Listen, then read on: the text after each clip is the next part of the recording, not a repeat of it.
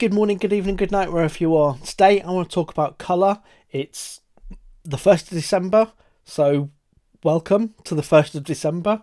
I'm going to be doing quick tips between now and the 24th of December every day. So if you want to learn more about Canva, if you're new here or whether you are a regular viewer of my channel but you're not quite subscribed yet, do click on the subscribe button down below, click on the bell notification icon, and between now and the 24th of December I'm going to be doing a quick tip every day with some coffee. And I have no idea how you pronounce that. There you go. How do you pronounce that?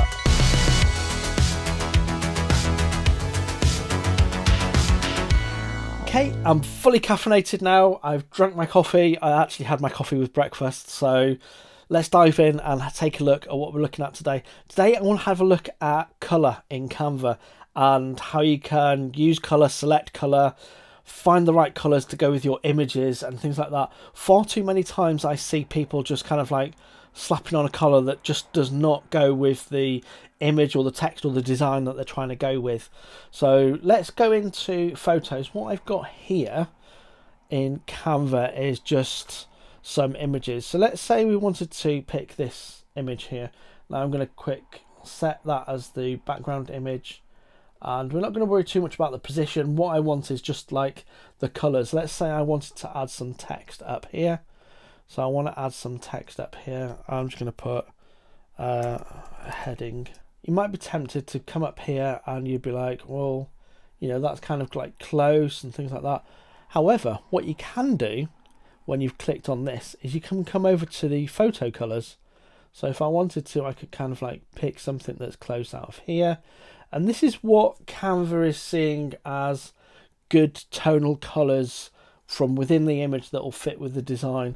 And if you're not quite sure that those designs fit, what you can also now do is you can actually choose and use the new color picker in Canva.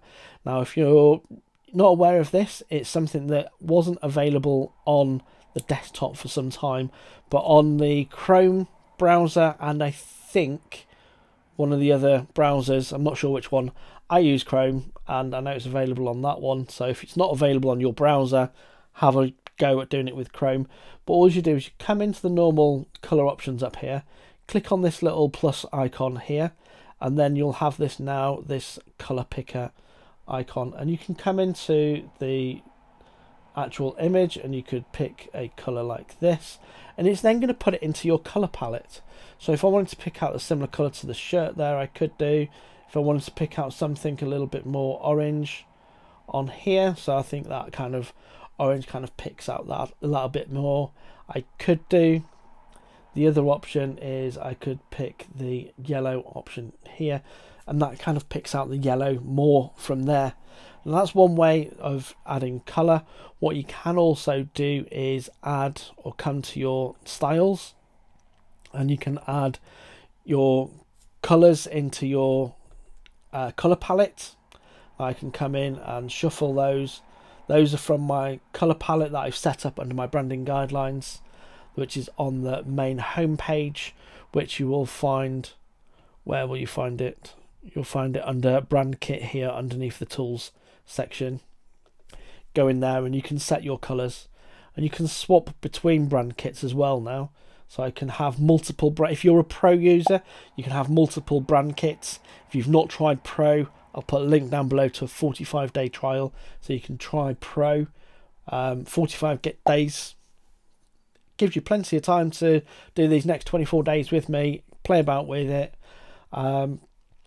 What else have we got with colour?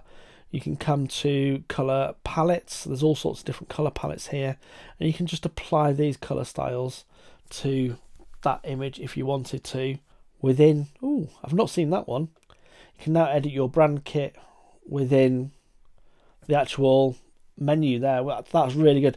It used to be that you have to go out to the home page, edit your brand kit there, but now you can actually choose or edit your brand kit here. And to get rid of these colors, you just click on the X and that will get rid of it. I can swap between different brand kits. I can come to better content creators, and I can then come and pick the colors on those and edit them. I can add in my fonts. That's really good. I didn't know that was there. See, learning with me every day.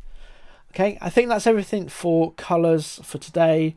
It's about choosing the right colours and finding the colours that match the image, and it's going to give you a better overall kind of like aesthetic, rather than coming in, choosing heading, and then just picking, you know, a bright blue colour or something else like that. That's not going to go with the aesthetic of the image that you're trying to create.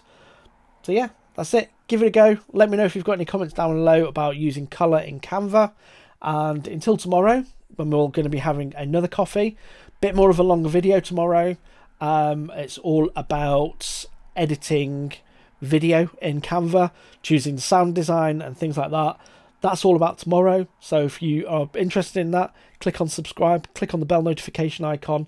I'll put links to tomorrow's video in the description and up here and everywhere.